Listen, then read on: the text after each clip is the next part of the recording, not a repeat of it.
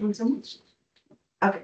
So good morning, everyone. So it's a privilege to introduce our next speaker, Dr. Kevin McComber, whose contribution span the intersection of internet photonics technology and workforce development. Dr. McComber is the co-founder and CEO of Spark Photonics Design, where he leads innovation in integrated photonics, an area that underpins advancements in high bandwidth data communications and hold promise for cutting edge applications in quantum information science, chemical and biological science. So his academic background includes both a BC and a PhD in material science and engineering from MIT. And he brings a wealth of experience for his role an Intel and MIT in semiconductor processes and education. So today's talk will explore not only the fundamental aspects of integrated photonics, but also recent breakthroughs for spark photonics design. So additionally, Dr. McComber will address a pressing challenge in our field, the talent gap in photonics and semiconductor industries, and share how the Spark Photonics Foundation is fostering early stage interest in STEM to inspire the next generation of scientists and engineers. So please join me in welcome Dr. Kevin McComber. Great. Thank you, Dr. Martinez. Buenos días todos. Gracias por invitarme. As Dr. Martinez said, my name is Kevin McComber. I'm the CEO and co-founder of Spark Photonics and the executive director of Spark Photonics Foundation. Just a quick point of personal interest, my great-grandfather on my mother's side, so my mom's dad, was born and raised in Jalisco, Mexico. So I am 1/8 Mexican and very proud to be part of this conference with you. All right. So as Dr. Martinez says, I'm going to jump a little bit into integrated photonics, and in looking at some of the thrust of this conference, it looks like a lot of it's in electronics. So I want to make sure that we come at this in a way that everybody kind of is on the same page, that it's approachable. If you're not familiar with photonics or integrated photonics at all, I want to make this still possible for you to understand. So the first point here in our outline will be a discussion of integrated photonics and the growing ecosystem around integrated photonics, starting just with what in the world integrated photonics are. And then I want to make it real for you and talk a bit about an application that's very close to us here at Spark, because we do a lot of work in it, and that's in virus sensing using integrated photonics. And then I'll conclude with discussion of our K through 14 educational outreach through the foundation. K through 14, if you're not familiar with the term, means kindergarten, so about age 5, through grade 14 or the second year of college. Great. So just jump right into it here. Let's talk about integrated photonics and what this ecosystem is and how it's growing. I want to start, like I said, by introducing everybody to photonics and integrated photonics, assuming you might not have a background in this. So I'm going to be a little bit pedantic here and step you through this glossary so that then we have a good foundation on which to build for the rest of the discussion. So photonics is the generation, manipulation, and detection of light. And integrated photonics is the shrinking down, the miniaturization of photonic devices onto the surface of a semiconductor chip. We use the term PIC, meaning photonic integrated circuit, to kind of be interchangeable with integrated photonics. So we often refer to it just as PICs, photonic integrated circuits or photonic integrated chips. And then finally, a foundry is a facility that fabricates PIC designs submitted by external users. This is the way that most semiconductors are manufactured today by the likes of folks like TSMC, Tower, and even Intel has a foundry service. So, to give you a very kind of stark view of why integrated photonics can be completely disruptive, if you look at the image here on the left, that's a typical free space photonics bench setup, maybe at a university or even in industry, right? It's a light source going through a series of photonic or optical devices and making kind of a benchtop circuit. And what we do with integrated photonics is we can actually shrink that down through the power of semiconductor manufacturing, photolithography, to make that equivalent circuit on the surface of a semiconductor chip, like is on this person's finger on the right side. And what's also something to note here is that it wouldn't just be, say, one of these circuits on this chip. It could be hundreds or even thousands. So there's a large, orders of magnitude difference in the scale. And of course, that has huge benefits in size, weight, and power, as well as cost, if these can be mass produced, and robustness, right? It's very hard to break that chip, to shake anything loose, for example. But the system on the left is very easy to misalign with simple vibrations. And that's important when you want to put photonics into any kind of real world system like a aircraft, spacecraft, anything that moves, basically.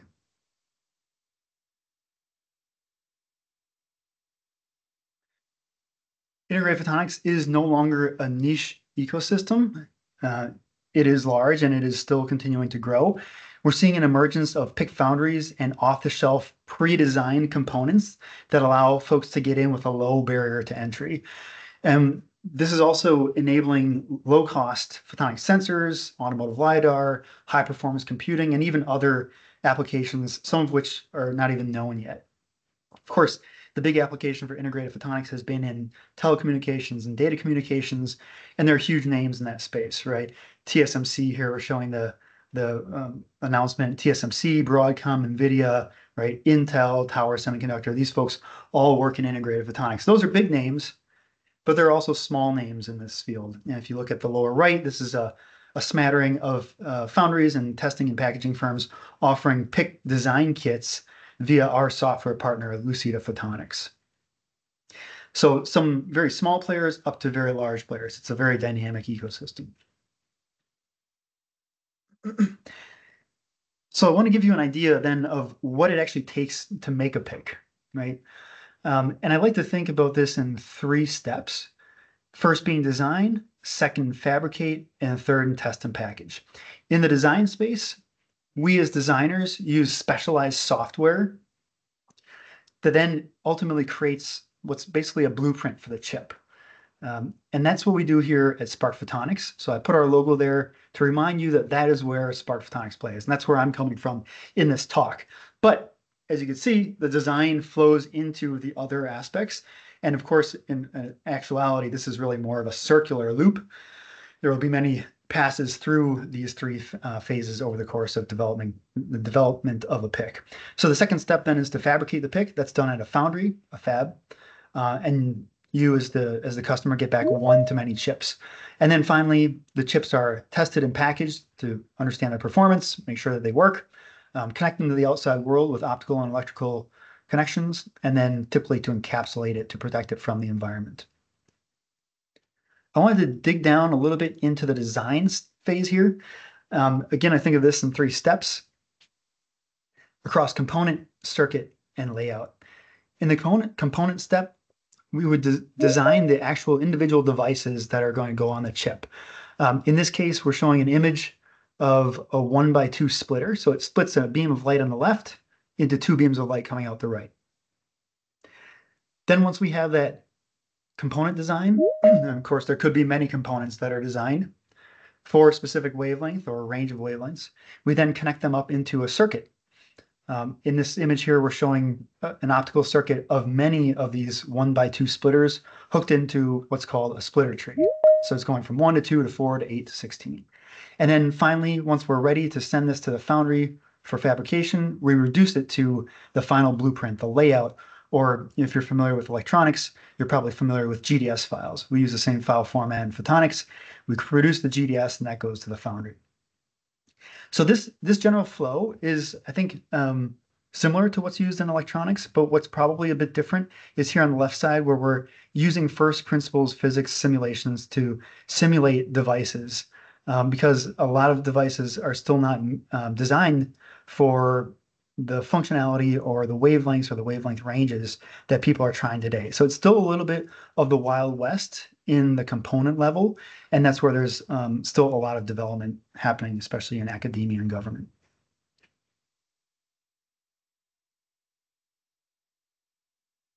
We can move to the next slide here. There we go. Okay, this is a little bit of an overwhelming slide, so I'm going to take a little time to walk you through it. The goal here is to show you that integrated photonics is not all silicon. So what we have here on the right side, on the top, is a list of different elements or compounds, materials that are used for integrated photonics. And then the x-axis is the wavelength range. It's actually down here, 2 to 20 microns wavelength. And then the white part here is the transparency window for each of these materials. So you can see that silicon has a transparency window from, it goes down to about 1.1 micron. But on the bottom here, if you look at the applications, right, telecom, microwave photonics, spectroscopy, quantum sensing, et cetera, the green shows the wavelength range that are needed to address those applications. And integrated photonics are trying to work across all these applications and more. So the point of this is to show that, for example, silicon has this cutoff at 1.1 micron, but for example, for quantum or sensing, which is where we at Spark do a lot of our work, at these lower wavelengths, silicon doesn't work. It's not transparent. You can't send light through it. So we need to work in other material systems. At Spark, we do a lot of work in silicon nitride as well as in lithium niobate because of these wider transparency windows. So again, the takeaway from this is not everything in integrated photonics is done on silicon, although of course silicon is by and large the dominant material platform, right? So here's a slide that digs into that a little bit more. We can integrate different materials on a silicon platform, and it's showing it by the function. So passives, meaning no electrical activity, nonlinear materials, isolators, actives, and gain materials. These all require different materials, and they can all be put onto a silicon substrate through what is called heterogeneous integration. And this is a pretty large area of exploration right now in integrated photonics, especially around the gain media, to be able to get sources and well, especially sources, but also SOAs, so optical amplifiers and modulators onto a silicon chip. By integrating 3.5s on there, we can get that, but that integration process is still pretty challenging. So speaking of challenges, I wanted to just outline for you some challenges that were top of mind for me recently, in no particular order. Optical input and output in integrated photonics is still a challenge, right? We're going from a fiber to a chip. This image down here on the left is a good example. If you need to go on and off chip, you need to have a fiber going in, something happens on the chip, and then a fiber coming out. And that coupling between the fiber and the chip can be challenging in large part due to the mode mismatch, the size of the light essentially between the fiber, which is large, and the chip waveguide, the light wire, that's very small. It's also a big challenge, as I mentioned, to get an on-chip light source. On-chip isolators are still a challenge as well, with the integration of some materials in the foundry flows. Thermal effects in integrated photonics can be very significant. Integrated photonic devices are subject to the thermal optic effect. So changing the temperature, for example, putting it into a hot, rugged atmosphere can make the devices change their performance. So we need to take special precautions, either design for that or put in other components that can compensate for it. And then packaging and testing approaches are still a little bit of the Wild West here as well. We're working towards standardization, but there's still room to improve on how we do that packaging and testing, especially starting at the design phase, which is an area that Spark is pretty active in. And then the cost of packaging and testing can also be a large portion of the cost of the total device.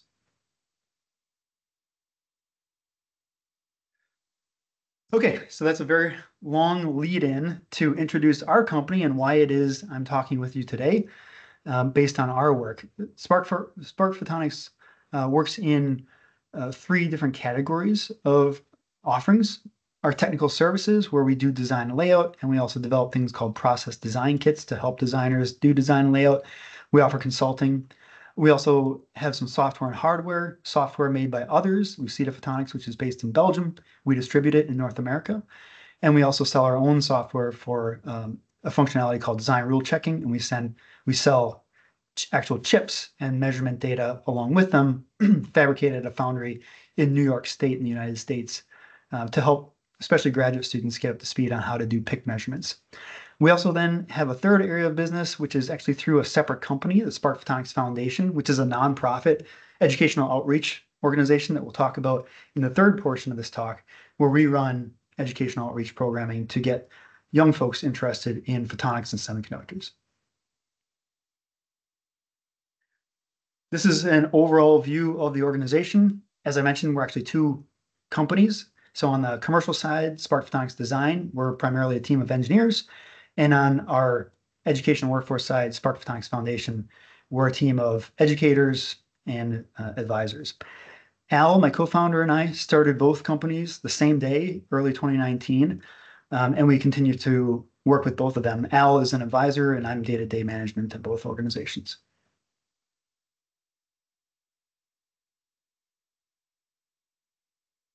Okay, I'm going to jump in now to dig into one specific application that is using integrated photonics. It's a project we're working on, which is human virus sensing. This is in response to the COVID-19 pandemic. It was funded and continues to be funded by the United States government.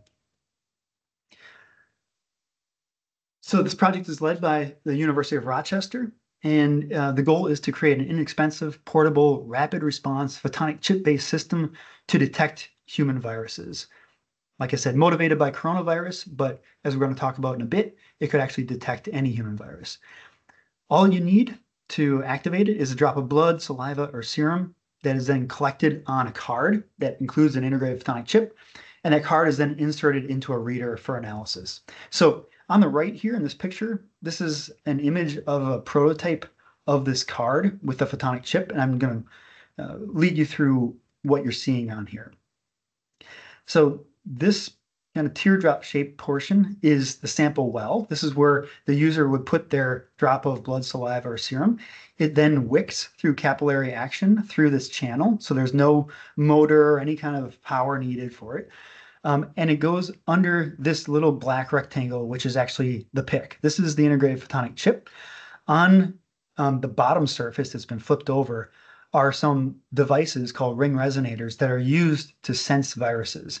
So that sample flows over those ring resonators, those photonic devices, and then eventually it flows into this reservoir and just collects there. This card is then inserted into a reader, and light is shot into this chip. It goes through the chip, through those ring resonator devices, comes out the other end, and goes back into the reader. The reader, by the way, would be like a desktop kind of a unit. So the light is passed through this PIC and comes back out, and then the reader analyzes the data it gets out of that light and is able to tell you whether you have the viruses that this chip is functionalized for or not. So I want to show you what that actually looks like. The image on the left is just to give you an idea of scale. There's a person holding another version, another prototype of that card. And you see here the little black part, that is the PIC. So it's 1 millimeter by 4 millimeters, kind of the size of a large piece of rice, a piece of jasmine rice maybe. Very, very small, right? So you could get hundreds of thousands of these off a single wafer. And then on the right here is some of the data collected from a chip like this. And there are a number of things to note here. So on the x-axis of these graphs are the time in minutes, and on the y is the shift in the resonance of these ring resonators. And I won't get into what exactly that means, but essentially think of it as a shift means how much coronavirus or how much virus of any kind there is in the sample that went over it. This was tried with two different patients in this example, a patient who was negative for COVID-19, and you can see there was no shift, there's no indication of the virus, and a patient who was positive. And of course, you can see that there's a very substantial shift. So some things to note here, right? The x-axis, time in minutes. After 1 minute or even less, we can tell this person is positive for COVID-19. You think about the test we do today, right? It says you have to wait 15 minutes. So we can know almost immediately, and that can be very critical in a lot of situations. Another thing to note here is the slope of this line is actually how much virus there is in the sample. So if we were to take this test today and then take it tomorrow and then take it the next day, you could look at the slope of this, and if it's going down, that means you're coming out of having, right, the virus is receding. You don't have as much anymore. If it's going up, that means you're actually having the virus grow in you. So now it's no longer, do I have it or do I not? It's how much do I have it and how am I trending?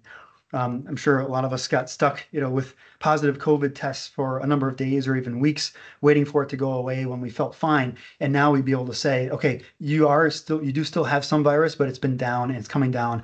So we might be able to have a little bit more fine detail around when we could, release folks from quarantine, for example. A final thing to note here, I've been talking about coronavirus or COVID-19, but this chip is actually made in a way such that it can detect any virus. You put a special chemical on certain parts of the surface of this chip, and that chemical responds to a different virus. It's completely tailored to whatever human virus we want. So we can actually detect up to 8 viruses at a time on the surface of one of these tiny grain of rice chips.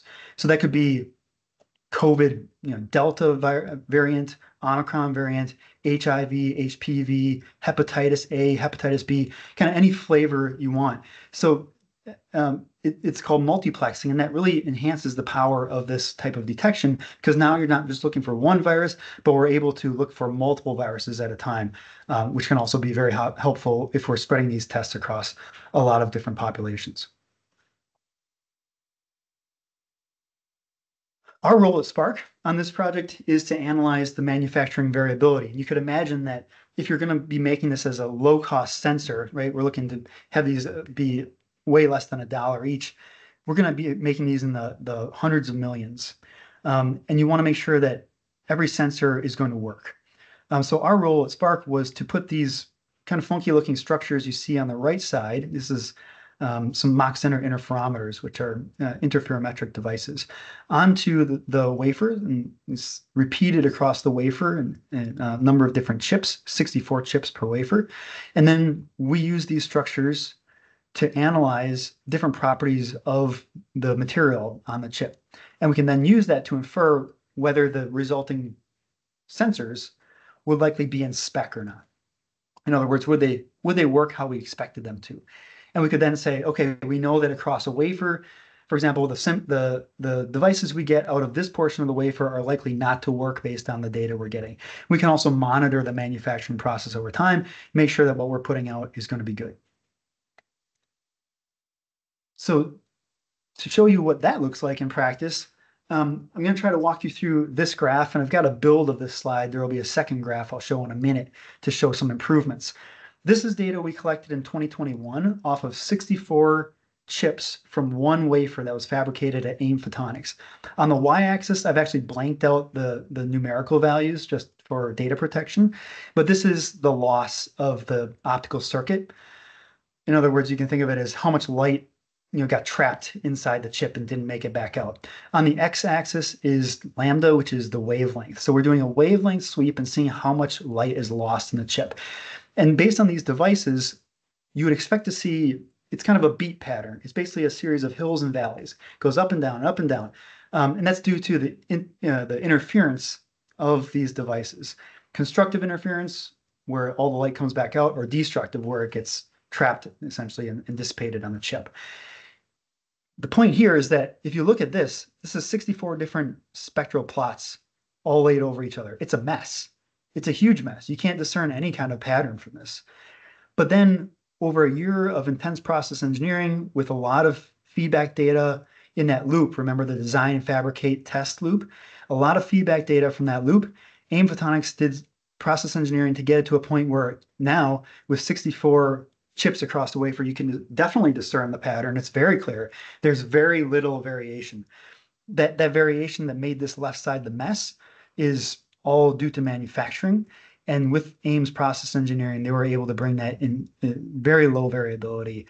So you can get very, very uniform devices out of this process so that every sensor you get across this wafer is going to perform nearly identically, or at least identically enough that it's not going to matter in the readout from the device.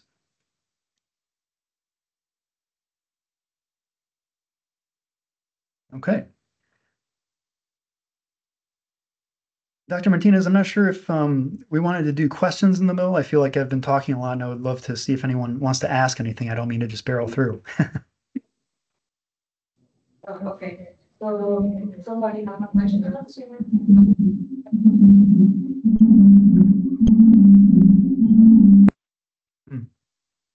Sorry, I was getting some feedback there. I wasn't able to hear. No question from the.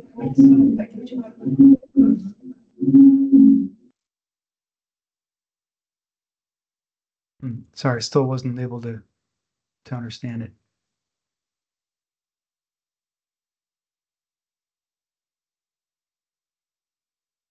Oh, it looks like Arturo has a question.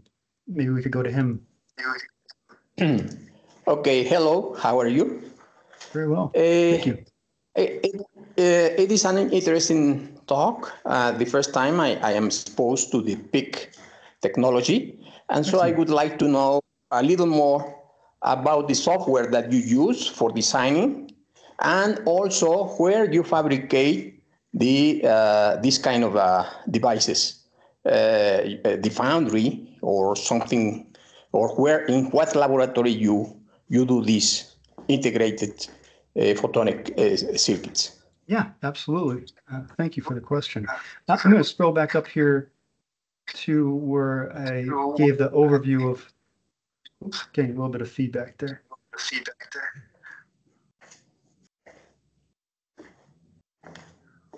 Okay. I'm going to go to this slide. So you asked about the software that we use for design. There's actually different software packages that are used for the design of different parts in this flow. At the component level, we use something called finite difference time domain or eigenmode expansion software. This is made by the likes of ANSYS. That's actually the software that we use. We use their software to do this component level.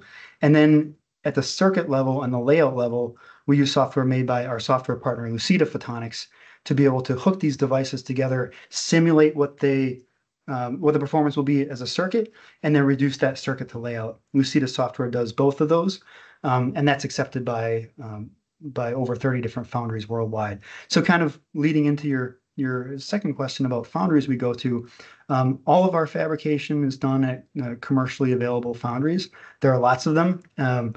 Going back to this image here in the bottom right, a lot of these are foundries, either in silicon photonics or in 3.5s or in thin film lithium niobate, for example. Some of them are packaging or testing houses.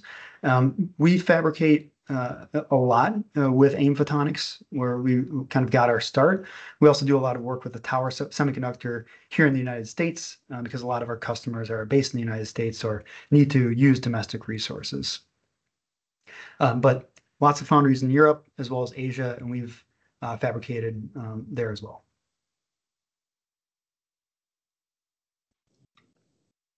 Okay, thank you. Yeah, thank you so much for the question. I appreciate it.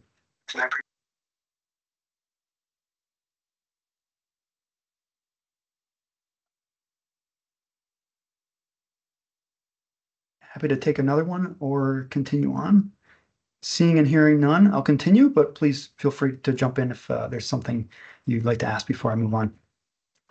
So now I'm going to shift gears quite substantially and talk about K through 14 educational outreach. Just as a reminder, K14 refers to students in kindergarten, so about age 5, through the 14th grade or second year of college, approximately 20 years old if you kind of go on all the way straight through from high school or possibly even adult learners.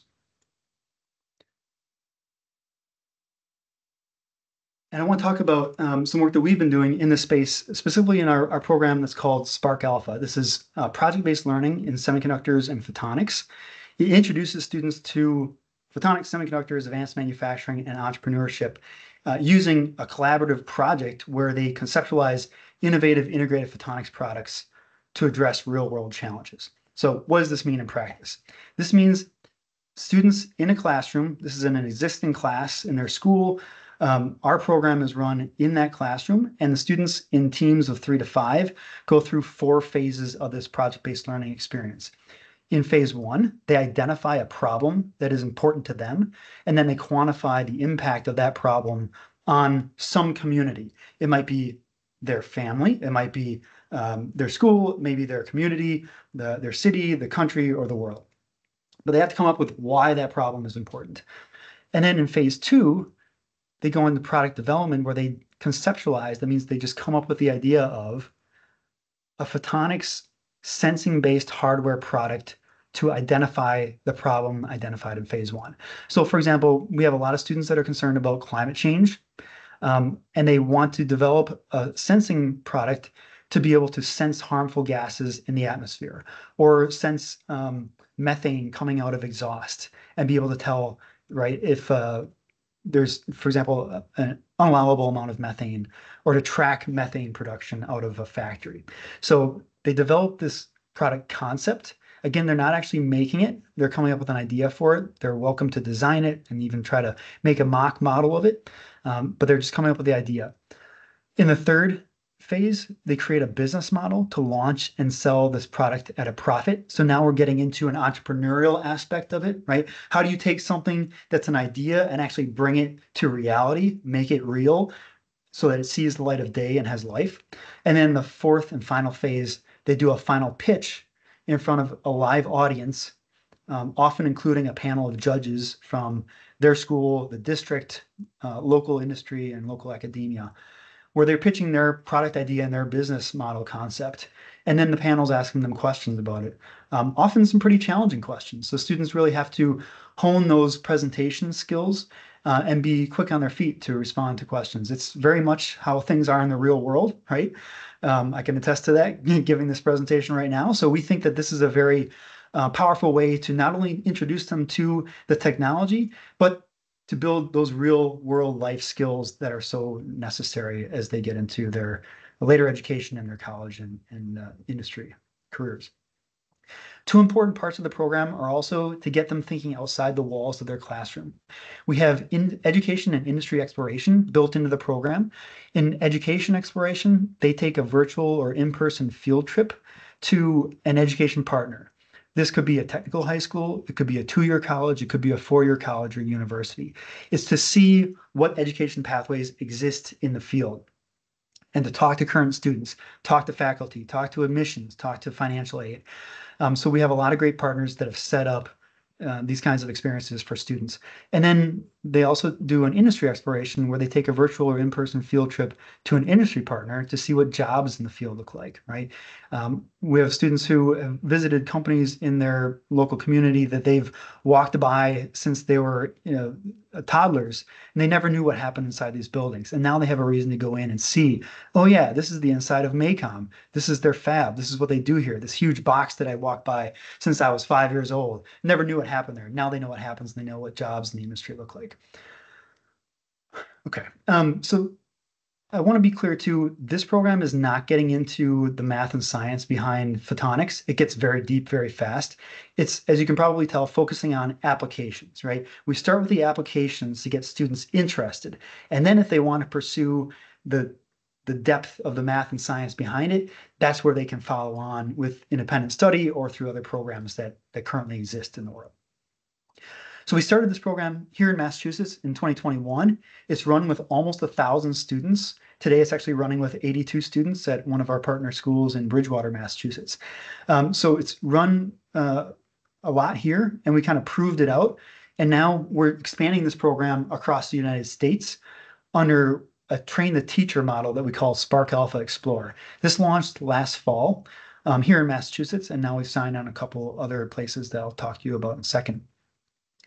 In this model, we as Spark Photonics Foundation have created a suite of virtual training modules that we then distribute to K through 14 teachers through our community of practice, which is an online professionally hosted portal where they can access that material. They can access each other to share best practices and any challenges they're facing, and they can also access us directly for any help needed. The teachers then go through the training, and they're empowered to take this program to their classes, teach it to their students in a way that resonates most with those students, and continue to build on the program with their classes year after year. It's distributed as a site license, meaning that they can run it at their school in perpetuity and with as many teachers as they want. So we're expanding this nationally now with support from sponsorship at the Massachusetts Executive Office of Education and nationally through the U.S. Department of Defense, as well as ANSYS, who, as I mentioned in response to Arturo's question, we also use their software on the design side. So it's a great example of a company, ANSYS, kind of getting into both the technology and the workforce development along with us. I often get questions about how we actually introduce photonics in K-12, since it's a very challenging topic to wrap one's head around. So I embedded this video, and I'd love to play it for you. It looks like we have the time. So it's about a 7-minute video. I start off by doing a demonstration here of how photonics can be used to send information using light, tying that to the internet, right? Every student today can identify with the internet. And then we shift to an explanation of how photonics can be shrunk down onto the surface of a wafer for integrated photonics. I'll have a little commentary over the course of the video, but before I play this, I'll just pause and see if there are any questions on what I presented so far.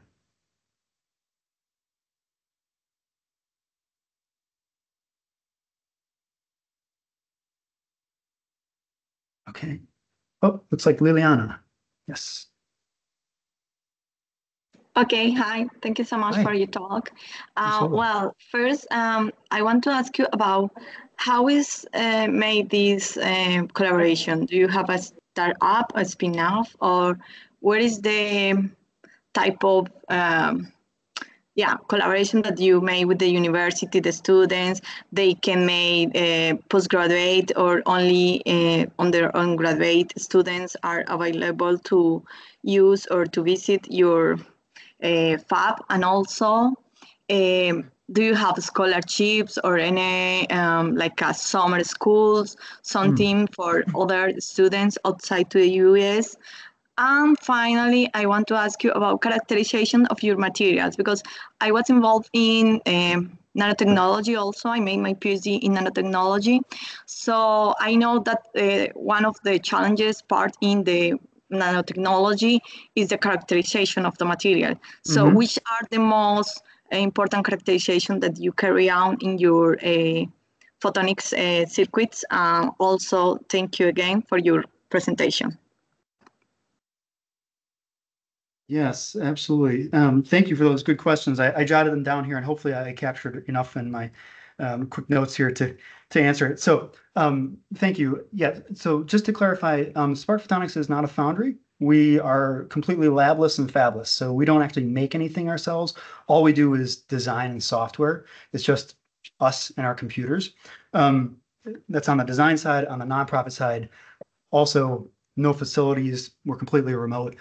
We go into classrooms and up until 2023, and now we train teachers virtually. So to your first question, Liliana, about partnerships. So we are working with, so the way that our engagements work is, let me just go back to this, for example, previous slide. Yes, here we go. Great. Right now, we are training teachers in elementary, middle, high school, and even some college level folks to run our programming.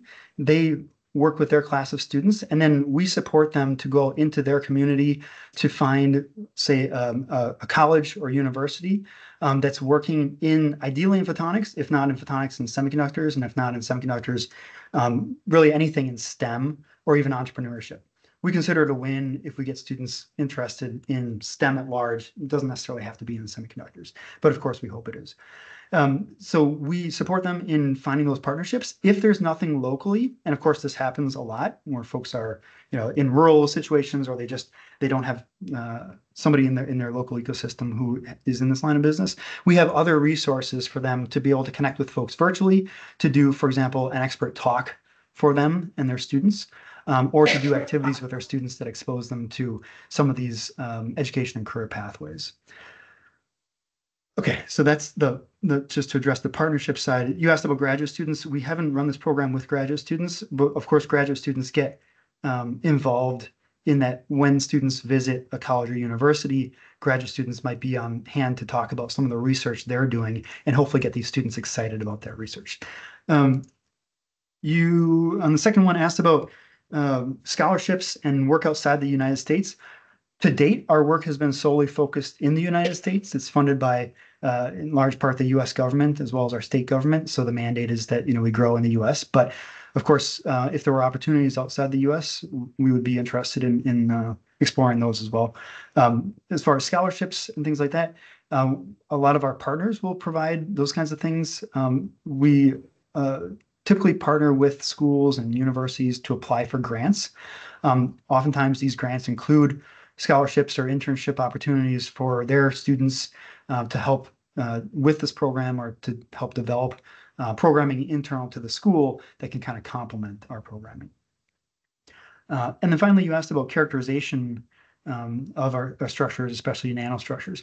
So yeah, characterization is a huge part, right? We were showing the beat pattern, the Mach center interferometer pattern there of those test structures. We work only with measurement partners. We have some universities as well as some commercial entities that can do measurements of these chips, but it is still a challenge for us, especially at the shorter wavelengths that we work at are not the typical telecom, datacom wavelengths. So wavelengths under the 1300 nanometer kind of O-band for telecom, there's really not a lot of people measuring those wavelengths. So this has been an area of exploration for us and finding more measurement partners so that we can get the chips that we fabricate measured. You can make a lot of chips, right? But if you're measuring them one by one, it takes a long time. And so this is also another thrust of ours to build up what's called wafer scale measurement capabilities at these shorter wavelengths. And that's something that we're working on a couple of proposals right now. Okay, thank you so much. Thank you. I'm going to go ahead and switch back to this slide, and I'd like to play this video for you. Again, I'm going to jump in a little bit here, but hopefully this gives you a good idea of how we at least have found it is effective to introduce this to the next generation. And hopefully the sound plays for you here as well. If the sound doesn't play, please just somebody unmute and tell me it's not playing, and we can find a different way. Hey everyone, this is Kevin from Spark Photonics. I want to show you how the internet works. Do you use the internet? You probably do. You might even be using it to watch this video right now. How in the world does this video get to you over the internet? Well, you might be surprised to learn that all the information sent over the internet is sent using light. What does it even mean? Most people don't know that the internet runs on light, and it's hard to even fathom what it means to send information using light. So that's what I want to demonstrate to you. And I have a little setup to do so.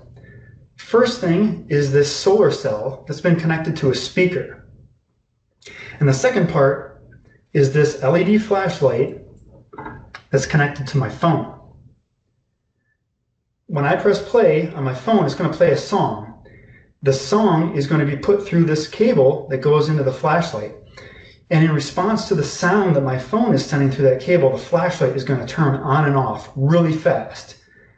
That light that the flashlight is going to be putting out is essentially sending something like Morse code. It's sending that information from the phone in light format, and the solar cell is going to be able to pick up that light and turn it back into an electric signal and put it out through the speaker so you can hear the song. Okay, here we go. I'm going to turn the flashlight on. It's not sending anything, and then I press play on my phone, and now the flashlight is sending this song via light. You can't see it. It's flashing on and off way too fast for us to see, but this solar cell can see it. And when I turn the solar cell and speaker on and shine the flashlight at the solar cell, you'll hear the song. Ready? Here we go. I'm going to turn it on without shining the flashlight at it. You just hear a little bit of static from the light in the room, but once I shine the flashlight at it, there's the song. Shine the flashlight away. Again, you can't see the flashing, but it's flashing very, very fast. And back. If I cover the flashlight up with my fingers, it stops the song too. If I let a little bit of light through, the song is very faint.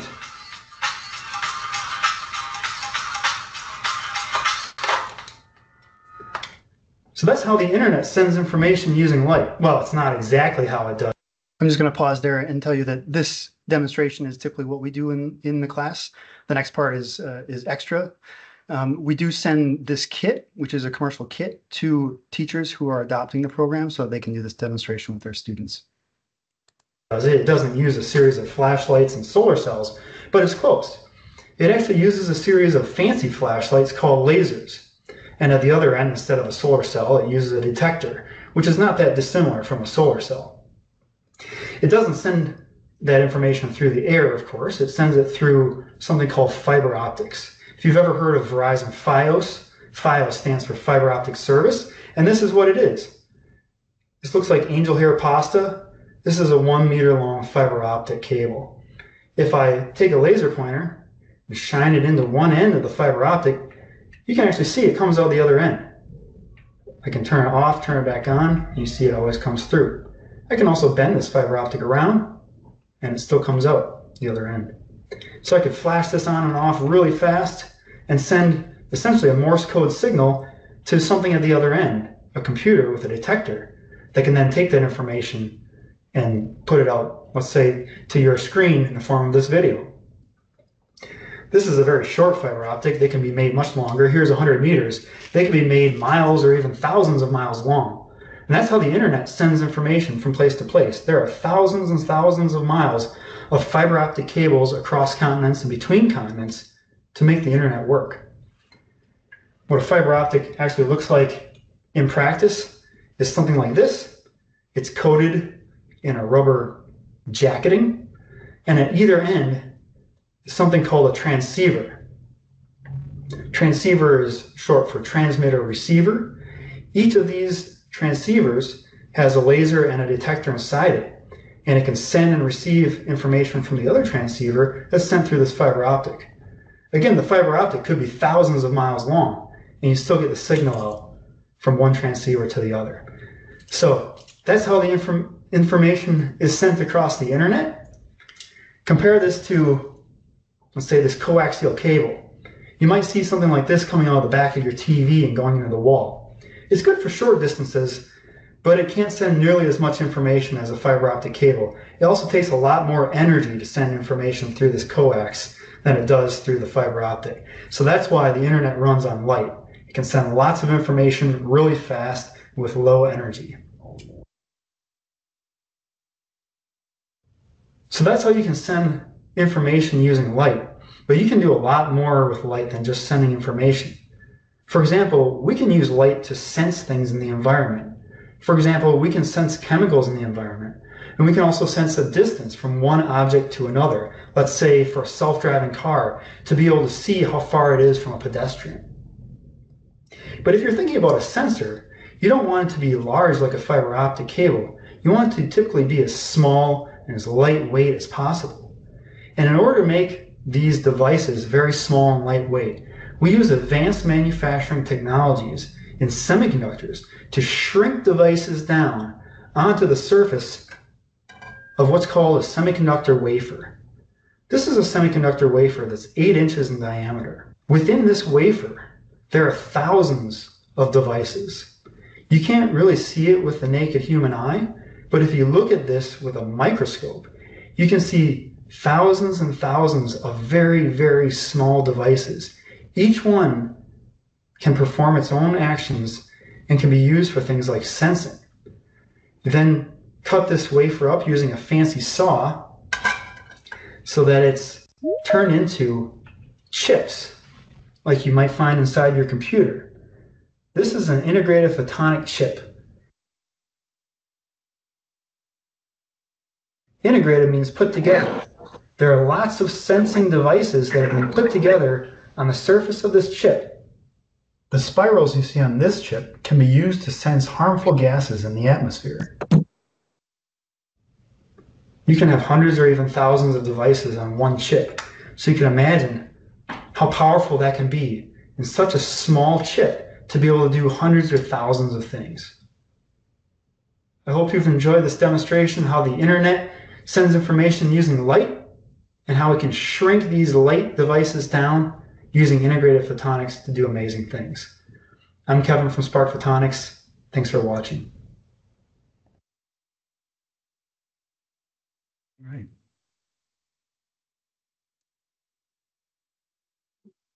So I'm happy to say, right, the word is getting out about this. We were recently profiled on MIT News, spreading the word about photonics to build up the US workforce. And ANSYS, our partner, who also supplies our design software, has written a blog post about us. We've also been doing quite a few of these presentations to try to get the word out, help folks think about addressing the younger generation when we talk about building up the semiconductor workforce.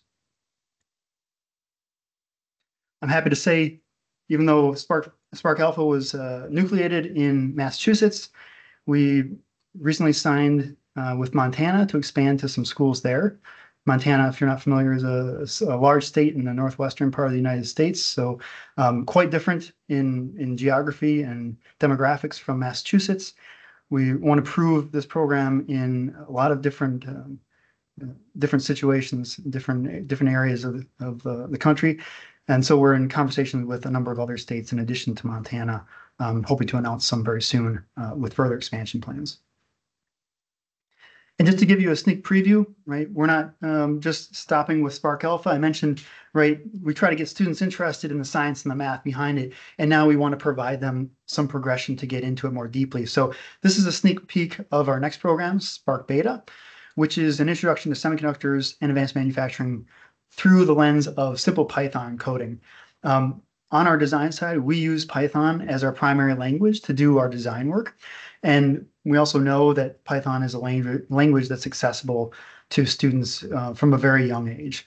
So this is distributed as packaged curriculum, and it's just 3 sessions long. It's meant, by the way, to be packaged curriculum in a way that the adopting teacher needs to have no knowledge about Python or semiconductors or photonics. Just like with Spark Alpha, they don't need to know anything about the field. They just need to help students think critically through the program.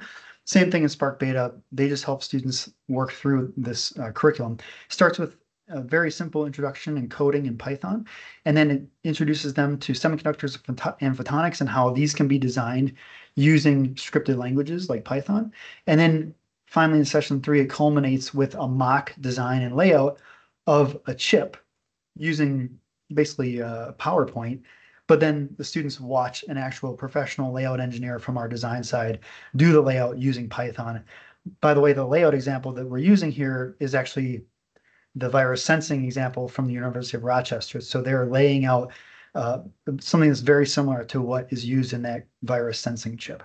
So it's all very real, it's very current, it's cutting edge, and it's informed by what's actually happening in industry. But still, we want to really make this accessible to everyone. We want it to be low barrier and not intimidating, and trying to get more people to see that this is a future that they can pursue. With that, I'll finish up. Thanks for your attention, and very much appreciate your taking the time with me today.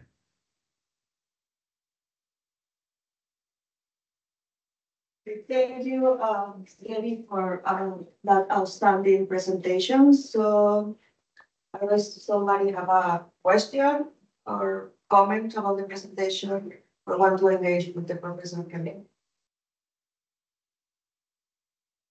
We don't have any questions, so thank you very much for your time. I hope we can collaborate in the future. Excellent. Thank you all. Muchas gracias a todos. Hasta luego.